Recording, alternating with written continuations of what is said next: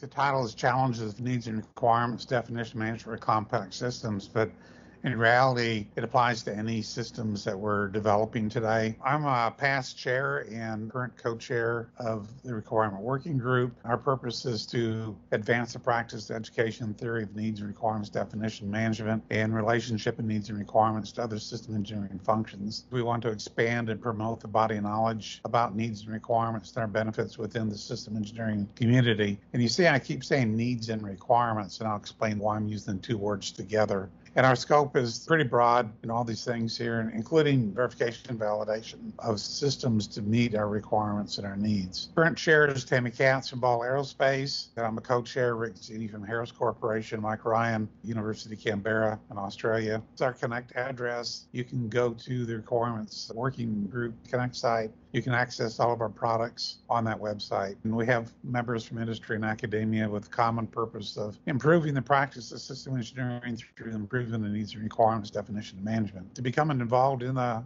RWG, and as a large working group, we've been very active in product development and virtual events. To get notification of our events, it's important that you join the working group so that you'll get our emails. So you know when there's upcoming events or opportunities to contribute or review products and participate in the virtual events. Members can be very involved or minimally involved. It's up to you what role you want to have. We want to support any level participation and interaction. You can contribute the benefit of your experience so others can learn from your experience, promote the working group itself, work in the work products, work with other working groups and organizations, and assist the leadership team in specific activities. So to join the Requirement Working Group, you log into the main Incosi site, go to your profile. In the lower left, you'll see Browse or Join a Working Group. You can click that. You'll get a list of all the different working groups. You can go down to Requirements, and then to the right where it says View, click on View, and then at the bottom of the page, it'll say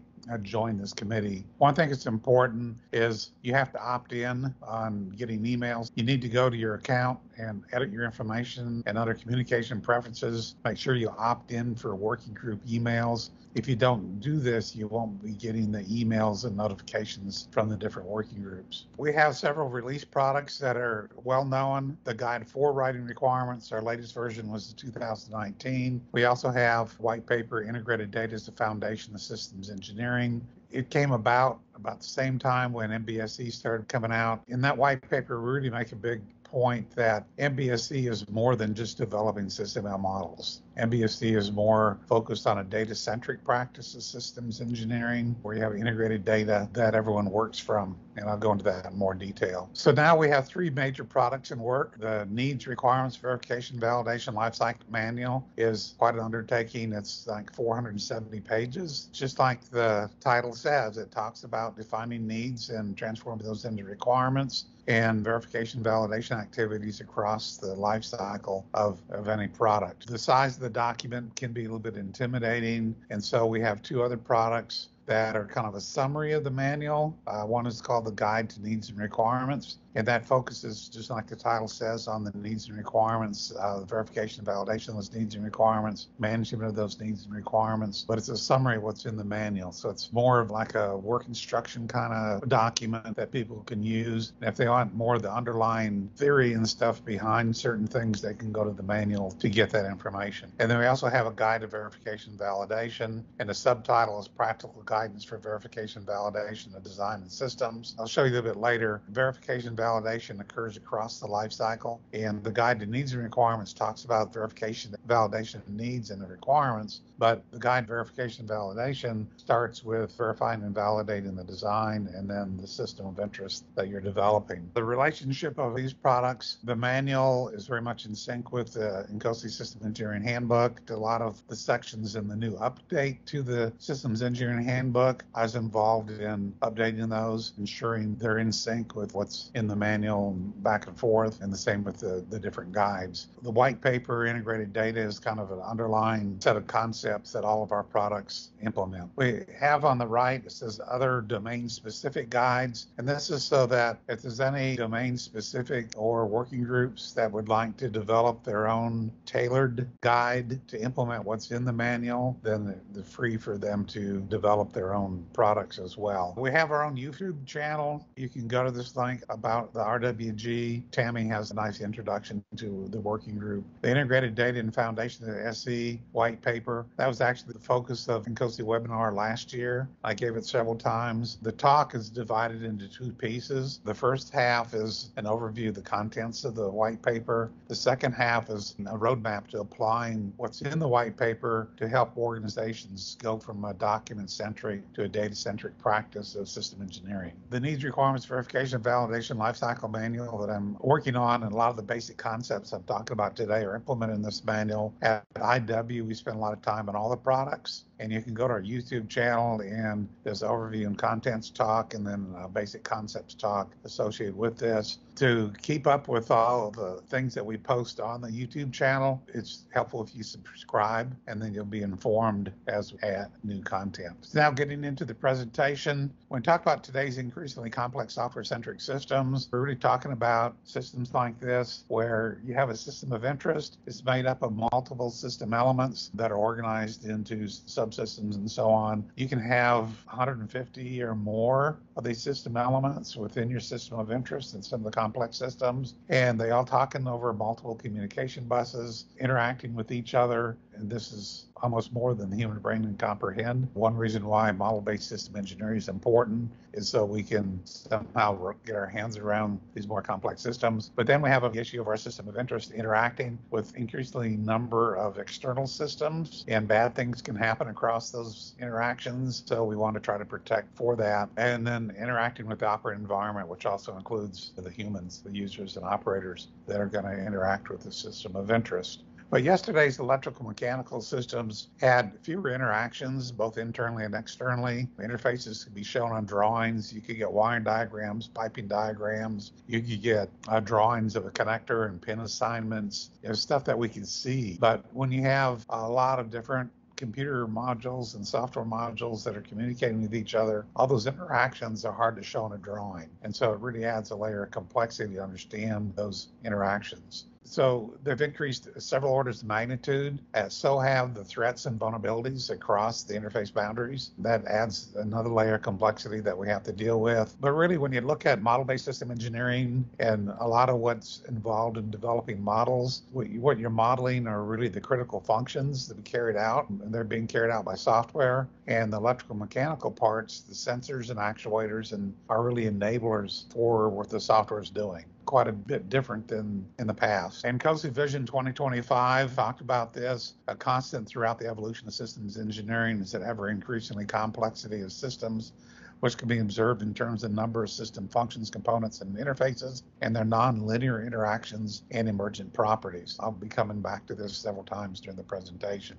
An interesting article came out called How Software is Eating the Car in IEEE Spectrum in June. Some tidbits from this. The success of today's car depends on the software more than mechanical hardware side. Today, high-end cars may contain 150 electronic control units or more, while pickup trucks like just the Ford F-150 has more than 150 million lines of code. It's hard to wrap your mind around that. 40% of the cost of a new car can be attributed to semiconductor-based electronic systems, the cost doubling since 2007, and this could be up to 50% by 2030. Each new car has over $600 just of the semiconductors packed into it, consisting of up to 3,000 chips of all types. And we've read in the news, one of the results of COVID is a shortage of computer chips, and a lot of those are the chips that are going in today's automobiles and trucks. And so there's a shortage of chips, so there's a shortage of new automobiles coming off the assembly line because of that. 40% or more of the vehicle's development budget from the start of its development to beginning production can be attributed to systems integration, testing, system verification, system validation of the components and associated software. The network harness can attach thousands of components. They contain more than 1,500 wires, 5,000 meters in length and weigh over 68 kilograms. Just looking at this, you see a lot of complexity,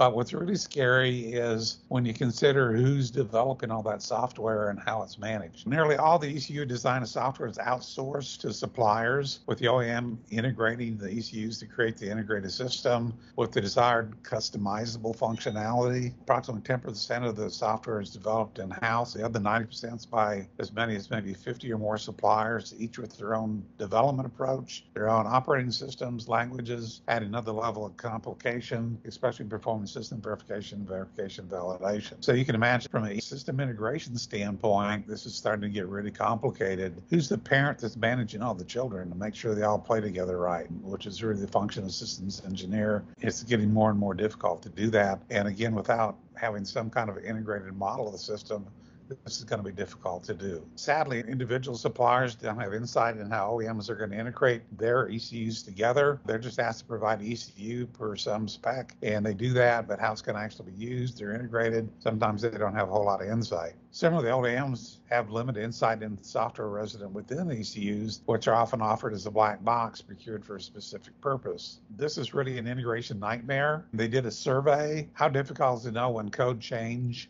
in one ECU affects another ECU? 30% of those surveys says it's very difficult. 31% it was very difficult. 7% says pretty darn close to impossible. And 16% that it was not possible. So again, big integration issue, which is really going to end up being a problem not only in integration but system validation. Each increase in functionality that's asked for in the new cars, especially as we're going to self-driving vehicles, implies additional sensors, actuators, ECUs, and accompanying software, and constantly extra system integration problems, verification, validation efforts to ensure everything works correctly when integrated. Nearly 30% of defects are related to software now, and failure results from software interfaces with other electronic components or systems in a vehicle. Many recalls are because of a software issue today, and increasingly hardware issues are being fixed with a software patch. This gives you a good insight into a lot of our problems. This is in automobiles, but this is true in many systems, aircraft and spacecraft. So a lot of the challenges that this results in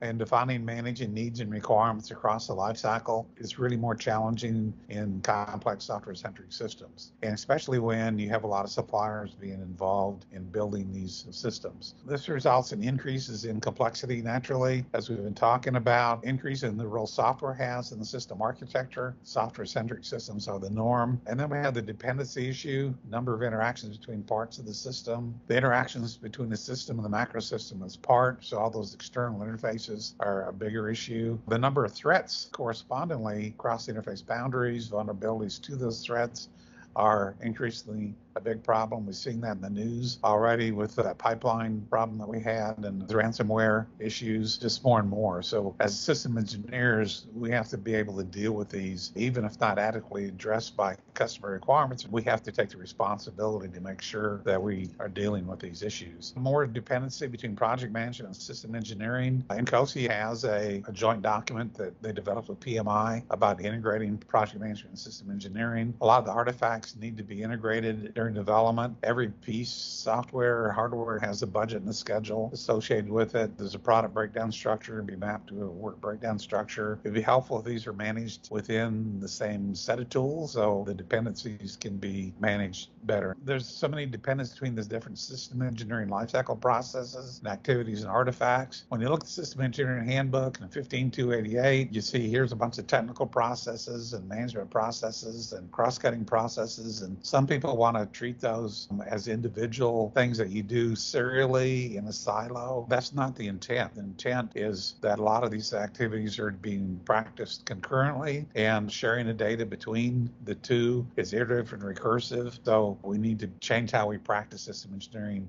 and recognize the dependencies and remove silos. This increased oversight in a lot of what we're doing. For government projects, we got Congress, and then for any products, we got social media, and anything that goes wrong is immediately out there. So we have to deal with the increased oversight that we have, increased competition for anything we're doing, the products that we're doing. So there's a lot more pressure to get stuff out, reduce development time, time to market, and correspondingly with this complexity come a lot more risk. There's the program and project risk that happen during development, risk associated with manufacturing new systems, risk associated during systems integration, system verification, system validation, and operational risk. And we're having a lot more projects that are coming in over budget and experiencing schedule slips. So these challenges are real, and organizations have to find some way to deal with these challenges, and so they're going to have to change the way we do things. A recent article by John Malden, Technology Rules. John Malden is a financial investment expert, a lot of investment in technology companies. He's really bullish on technology and companies that are developing that. And in a newsletter, he came out and says it's remarkable how many industries and government agencies are still operating on ancient, as in 1990s technology, just muddling through. What happens when those organizations take off their old tech handcuffs? They'll run better, develop new capabilities they never had before. Customers, workers, and investors will all benefit. And I think most of the organizations really want that to happen. Humans have a comparative advantage at higher levels of abstraction, creativity, intuition, holistic judgments. Each is necessary. The best technologies do not automate complex problems, as many assume. They equip people to solve them faster and more effectively. And that's one of the promises of moving to an MBSE world, the data-centric world, is that we can do things faster and better, get things to market and deal with complexity and have less issues. So we're 21 years in the 21st century. Why are so many still practicing system engineering based on outdated 20th century electromechanical document-centric methodologies? You can ask your organizations these questions. Just in IS 2021, there was a paper that came out, a guide for system engineers, finding your role in the 21st century software dominant organizations.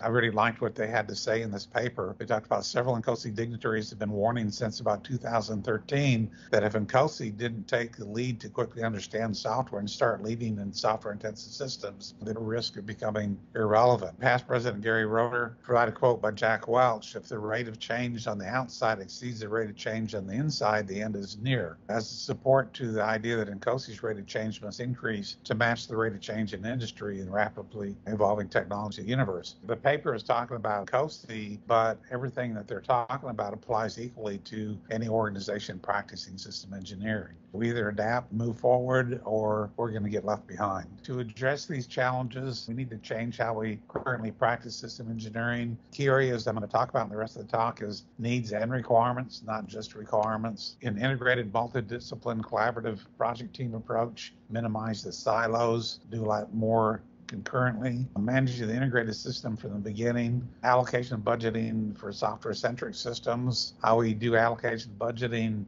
system subsystem approach that we've done in the past doesn't work very well, so we need a different way of doing that. The data-centric practice system engineering I've been talking about, an increased focus on validation across the lifecycle. So first, needs and requirements, and then we'll go to needs versus requirements. The reason we're already talking about needs and requirements is so many people today focus on just on requirements, and you'd have requirements analysis and requirements engineering, but requirements come from someplace. They don't just come out of thin air. And there's a lot of work that need to be done if we're going to have a good set of requirements. And work that's done before requirements is really understanding the stakeholder perspective of what they want from the system. So the needs represent the stakeholder, customer, acquirer view of the system of interest. What do the stakeholders need the system to do that result in their problem to be solved or opportunity to be realized within defined constraints? Communicates the stakeholder expectations for the end state. Once the system is delivered, in the end, what will make the customers happy?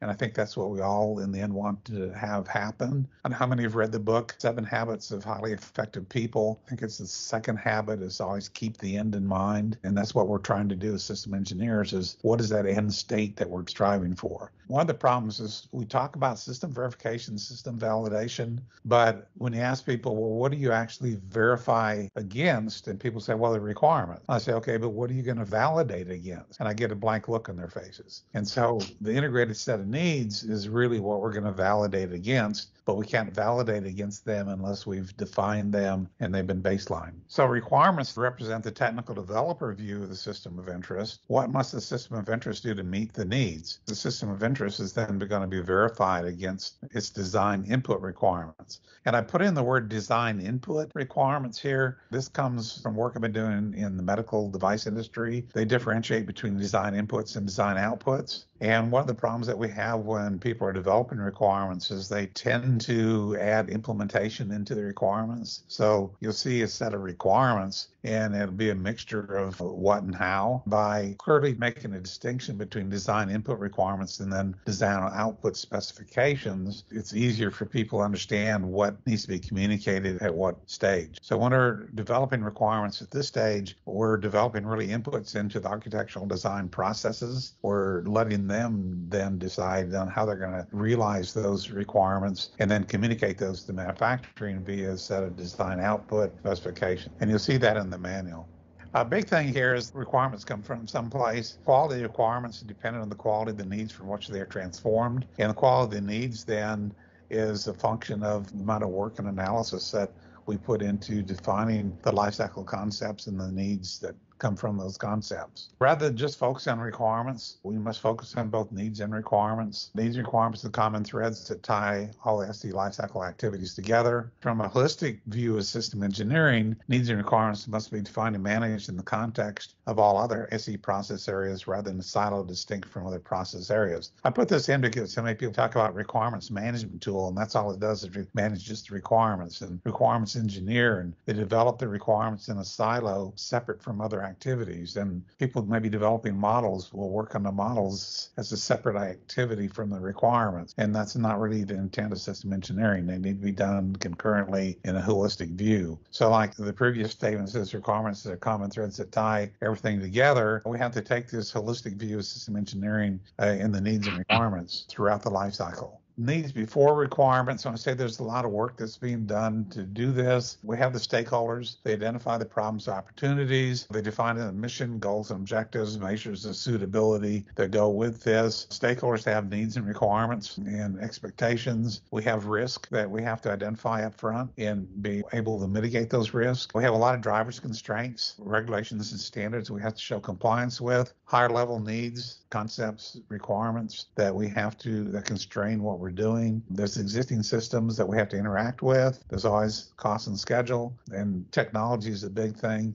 In the COSI guide for writing requirements, it lists characteristics of well-formed needs and requirements and sets of needs and requirements. And one of those characteristics is feasibility. But feasibility really exists in the physical world and not as much in the conceptual model world. So if you're going to address feasibility, you really at some point early in the program need to go from a functional architecture to a physical architecture, identify the functionality that needs to be done, but for each function there's performance. What are the critical technologies that are needed to achieve that performance? And then we have to assess the maturity of those technologies. And we come up with the technology readiness levels. We have to then come up with a plan to mature those technologies so that we can actually incorporate those into our design. That all has to happen early. We don't want to find that out when we start the design process after requirements. We want to find that up front. And so that's one of the big things that's in the manual is that in the lifecycle concept analysis maturation phase, we are starting to do some early design, some early architecture, some early physical world examinations so we can identify those critical technologies. So there's a lot of work that's done before defining the requirements. So we have to elicit all this information, gather it, then we have to do analysis maturation in that so we have at least one feasible concept. And then from that, through systems analysis, we can define an integrated set of needs. And with all this work, then that helps us establish completeness, consistency, correctness, and feasibility before defining these needs and transforming those into design input requirements. So when we talk about the lifecycle concept analysis and maturation, and by the way, this is not spiral development. This is the reverse. It's called the doctrine of excessive refinement, where we start with a preliminary set of lifecycle concepts. Some of you may document that in a ConOps or OpsCon, whatever you want to call it. But then you develop models models, do analysis and maturation of the models, and then we have to transform that into the physical world. So we start doing trade space, defining candidate physical architectures. Then we do feasibility analysis, technology readiness assessment, risk assessment, do the trade studies. We zero in on a physical architecture, a corresponding set of lifecycle concepts, then increase the resolution and continue this until we have at least one feasible set of lifecycle concepts, integrated system needs, preliminary physical architecture,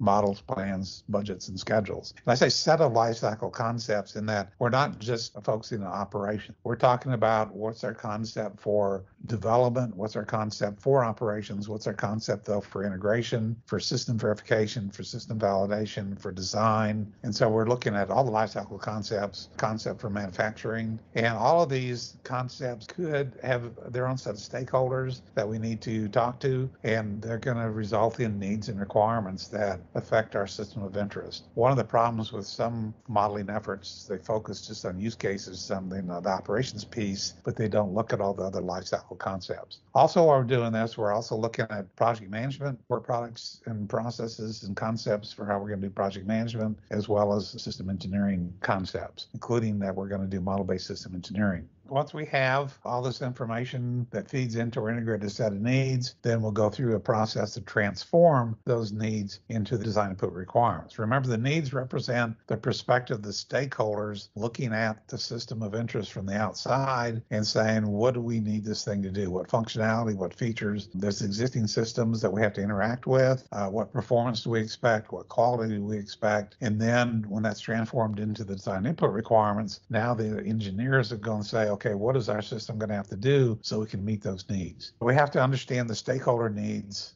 before we can define what the system interest must do to meet those needs. Rather than just having a set of requirements, we have the underlying analysis and the integrated set of needs from which they were transformed. And this can be a problem when a customer contracts out development to a supplier, gives them a set of requirements, but doesn't give them the underlying analysis from which those requirements came from, doesn't give them the needs in which to validate all the work products against. So it's no wonder sometimes suppliers have a problem being successful. The next topic is the need for an integrated, collaborative, multidiscipline project team, minimizing the silos. Rather than having separate teams that are working independent of each other, we're saying there'd be a core team of project management and system engineering personnel, and then on each of the sides, there'll be a project management and integration working group, a system engineering and integration working group. The word integration is very important because we want to manage the integrated system from the beginning. They're supported by subject matter experts and also lifecycle stage support personnel. Project management and system engineering are two sides of the same coin, so we need to find a way to work those as integrated disciplines, not as separate siloed disciplines. So the team is going to be made up of experts and people who have specialty knowledge in different areas. Some people are really good in needs and requirements. People are really good in analysis using models. Some people specialize in architecture design. We have our people that are going to be involved in doing the actual manufacturing or coding, people involved in system integration, system verification, system validation,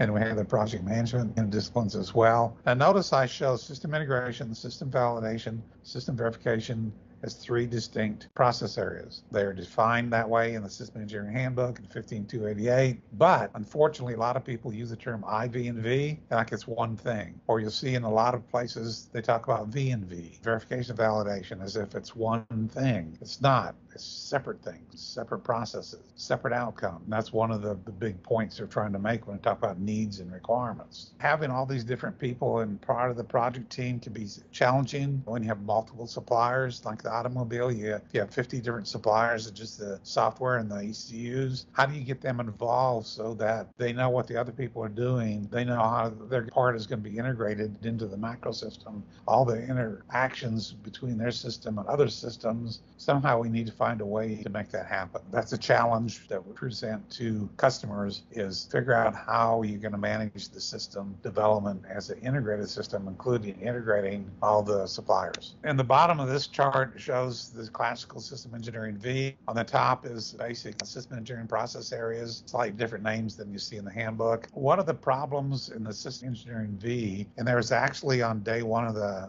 IS, there was a panel about the system engineering V. A lot of people don't like it anymore. It's kind of falling out of favor. It has its usefulness, but it has a lot of problems. Its biggest problem is that IV and V tends to be more on the right side of the V in a lot of people's minds. In reality, as shown at the top, system integration, system validation, system verification occur across the life cycle. And a lot of the upfront activities should be being done concurrently in the definition, analysis, maturation, applied iteratively and recursively for the different layers of architecture as we move down what's called the left side of the V, the top-down process. By doing this concurrently, it should be faster and cheaper than the classical waterfall serial document-centric processes with silos. It aids establishing correctness, completeness, consistency of all the artifacts. In a document-centric process, the documents are baselined at separate times. They become out of sync with each other. By doing this concurrently, having one integrated data model that represents the system of interest and the system engineering processes, we really can then say we have a single source of truth to manage from. Integration from the beginning. System integration is not just something that happens when you integrate the parts. We have to be thinking about integration throughout the life cycle. It should not be thought of as just happening on the right side. So it must be managed from the beginning, and that means also from a model basis. We have to develop an integrated model of our system in context of the macro system that's a part. If you have different subsystems develop their individual models, you're going to have problems. Basic tenets of system engineering include that the behavior system is the function of the interaction of the parts. A system is greater than the sum of the whole, those kind of things. If I have a pendulum and I develop a model for it, and then I want to have a system that includes two pendulums connected together, I can't add the two models because a two pendulum system is a totally different system than a single pendulum system. I can model a car and I can model a trailer, but I can't add the two models together because when they're connected, they form a different system whose behavior will be a function of the interaction of those two pieces.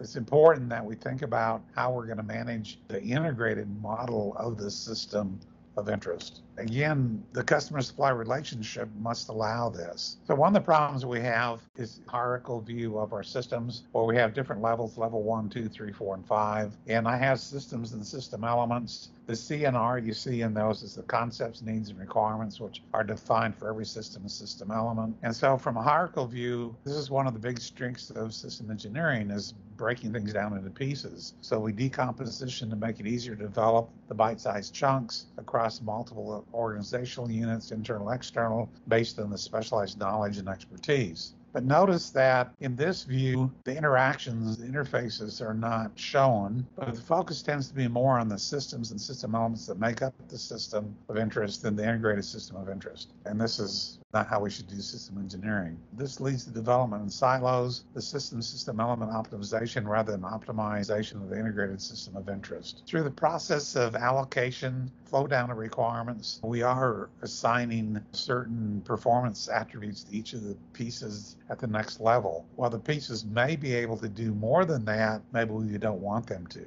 And that's what I'm talking about, the suboptimal performance system. The holistic view of the integrated system I showed before, the system is greater than the sum of its parts. We need to always be aware of how our piece of the system, our interest, is going to interact with other systems, system elements within the system, and how we contribute to the integrated system. So our focus is on behavior, emerging properties of the integrated system based on those interactions and our interactions with the external system. To optimize the integrated system, we may have to sub-optimize the performance of our system of interest. Now, that's kind of relative because we could say our system of interest, our piece is optimized if we can prove that it meets our allocated requirements. So an example of an integrated system model in a paper that Boeing put out in 2016 and presented at INCOSI-IS, they talked about that for the 787, they had an example of a large-scale system and they had over 30 companies based in countries around the world that built different portions of the airplane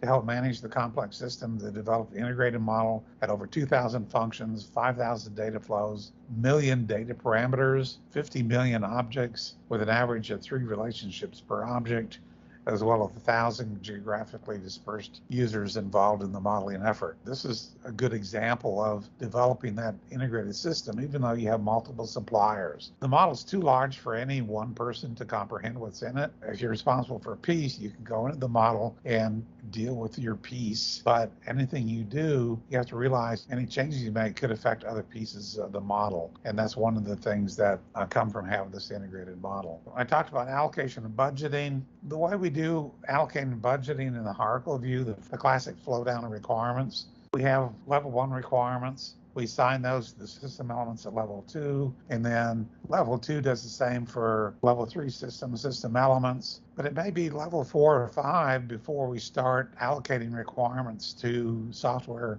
This leads to development of software in silos with little integration between the different software system elements. This can really cause problems. One approach that has been successful in some of my clients is to have a layer between the system of interest designed to put requirements and the subsystems. And this layer, in this case, I have hardware, mechanical, software. Hardware, in this case, is defined anything that has electrons flowing through it, electronic control units, computers, actuators, and so on. Sensors would all be part of hardware. Mechanical is just metal. And then software is interacting with these things. I worked with several medical device companies that have instruments they have developed, but the instruments are multi-use. They'll take a biological sample, mix that in with some reagents, and then the assay is put into the instrument. The instrument, through an imaging system, collects data that is provided to software to analyze, and based on that analysis, they make some determination. Maybe I put in a biological sample, and it analyzes and identifies that maybe a dog has kidney failure or something. This really worked out well for them. From the instrument standpoint, there was one group that managed the instrument itself.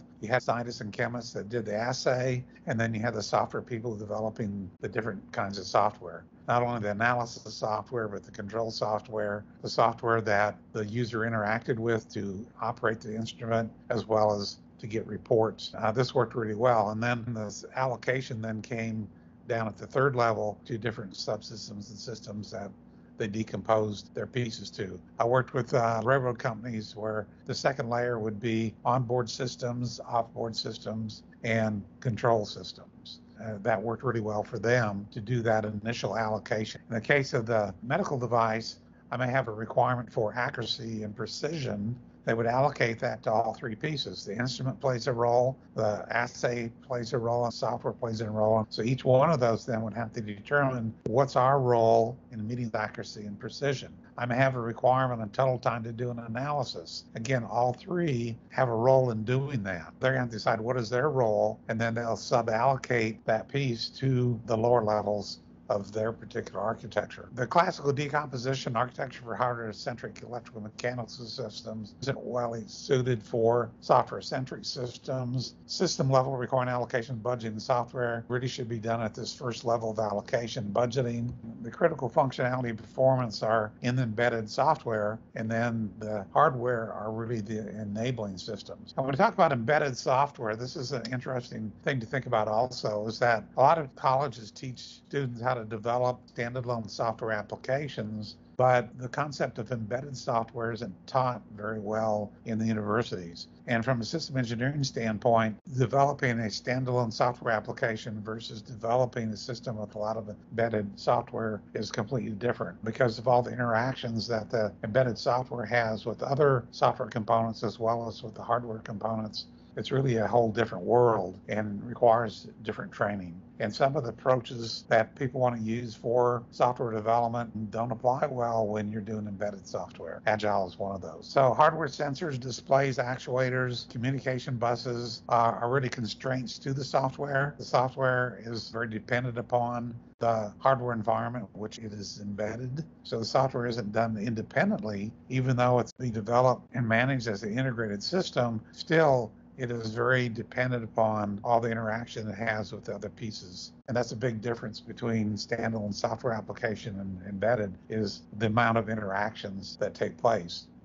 The data-centric practice of system engineering, that's covered in the integrated data as a foundation of system engineering. You can look at that presentation on our YouTube channel. The basics of it is that on the top, these blue boxes, traditionally, all of these activities are done, unfortunately, in silos, different groups of people using different tools and different data and artifacts. It's really a nightmare to keep all this integrated. The basic premise is that all the data that represents these artifacts are put into an integrated, federated, shareable sets of data. And then in the bottom, all of these things are really visualizations of the common data. The single source of truth is in their federated, shareable sets of data.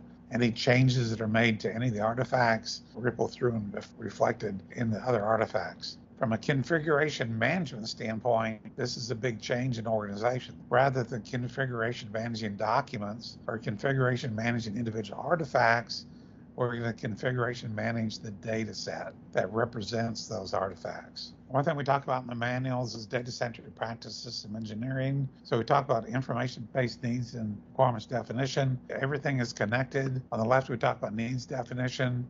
Those are transformed into requirement expressions, but we're developing models of functional models, interfaces. We have a functional architecture, which is mapped to a physical architecture. Design happens and is transformed into the engineered system. We have system verification artifacts. We have system validation artifacts. All of this needs to be linked together. So traceability is critical to document these relationships. The idea is to have traceability across the lifecycle, from the problem and opportunity, the goals and objectives, all the constraints, lifecycle concepts, the needs, to the requirements, to the models, the functional architecture, physical architecture, all of our verification and validation artifacts. Everything is linked together within this common database.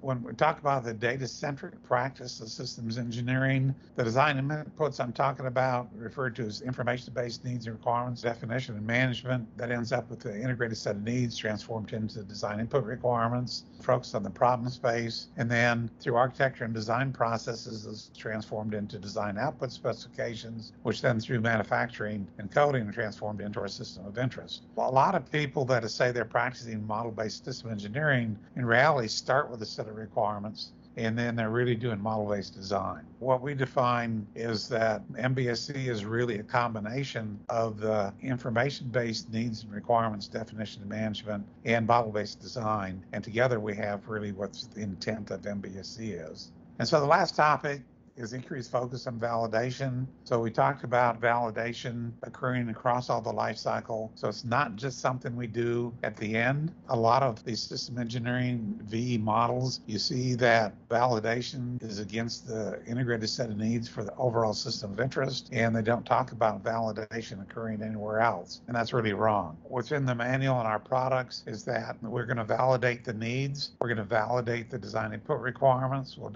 validate our architecture, validate the design, validate design output specifications, and validate the realized system element systems and the integrated system of interest. We need to validate it against something, but the main thing is that validation is something that's occurring across the life cycle. By doing that, all the validation we're doing on the left side of the V is going to reduce the issues we find during system integration, system verification, system validation on the right side of the V. And if any of you are members of CAB, you notice that the goals that CAB has and has been working on for the last couple of years is just to do that. They want to see an increase in the system integration, verification, validation on the left side of the V, so you can shorten the time on the right side of the V and shorten the amount of rework and issues that occur if you don't do those things. When you define an integrated set of needs, we're going to validate those against lifecycle concepts. Do they really communicate the intent of what was uncovered during our analysis and maturation of our lifecycle concepts? We want to validate, do they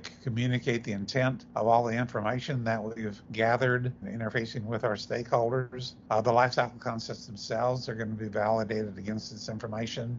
The needs verification in this context are the needs formulated as textual, structured, natural language statements appropriate for needs according to the organizational requirements for defining needs. The same with lifecycle concepts. Will verify that they were done per the organizational requirements for how you're going to define and mature and do an analysis for lifecycle concepts. Now that we have a validated and verified integrated set of needs, and they're going to be transformed into the design input requirements. then you can look at the big picture of verification and validation in context. And that's one of the problems you have is people talk about verification and validation, but they don't use a context of what you're talking about. So you're talking about system validation, design validation, requirements validation. I talk about production verification, design verification, system verification. Too many times people don't make clear what they're talking about. And also when you talk about verification and validation, it's always in the context, it's against something. A common problem we have is people use the phrase requirements verification when they really mean system verification that the system meets requirements. But we get lazy in our terminology and we confuse what we're actually talking about. This is the Rosetta Stone for understanding the context of how the terms verification and validation are used. You can see the horizontal line, the common thread through all of this. We went through the lifecycle needs definition processes. We end up with an integrated set of needs. Those are transformed via the design input requirements definition process. The system engineering handbook, this would be called the system requirements definition process. We end up with the design input requirements or system requirements. Through the architectural design definition processes, we end up with a set of design output specifications, which then are transformed through the system implementation and integration processes into the system of interest. And then we have system validation process, system verification processes that take place. In the next version of the system engineering handbook, you're going to see a slightly different version of this diagram to make sure that it's clear the context of system verification and validation and how all the different technical processes fit together. System validation, the classical definition, is that validating the realized physical integrated system of interest meets its intended purpose and identify and assess behavior and emerging properties in its actual operational environment when operated by its actual intended users. This is the classic definition of system validation. In today's world, we have to add and does not enable unintended users to negatively impact the intended use of the system, ransomware, nor allow unintended users to use the system in an unintended way, hack into an airplane and cause it to crash someplace. So we want to avoid that. This is an increased importance of system validation that we all have to recognize is part of our job as system engineers. I often ask people what's more important, system verification or system validation. And I talked about earlier, system validation really is making sure the customer's happy. That's the end state. However, in some areas, especially when it's a vendor that has been given a set of customer requirements, to them, system verification is all that matters. If we can verify that we met the requirements, we met our contract obligation, it's not our role to do system validation. It's the customer's role. That's faulty reasoning. For one thing, the customer should have provided the vendor a set of needs from which their requirements came from so that the supplier could actually validate against those needs and also have that underlying analysis. So in reality, project success is based on passing system validation. Passing system verification, failing system validation results in a failed project. So just saying I'm responsible for system verification, I'm not responsible for system validation, I think is not the right attitude to have. With the importance of system validation, again, we always ask, what do you validate against? Where is it defined? And we're saying it's in the integrated set of needs. Who defines it? The customer is going to need to define it. Or if the customer hasn't, then the vendor has to. That's one of the issues in how we approach getting customer requirements, how we deal with customer requirements. Some organizations feel that we're going to implement the customer requirements directly. We're going to allocate those to architecture, and we're going to go and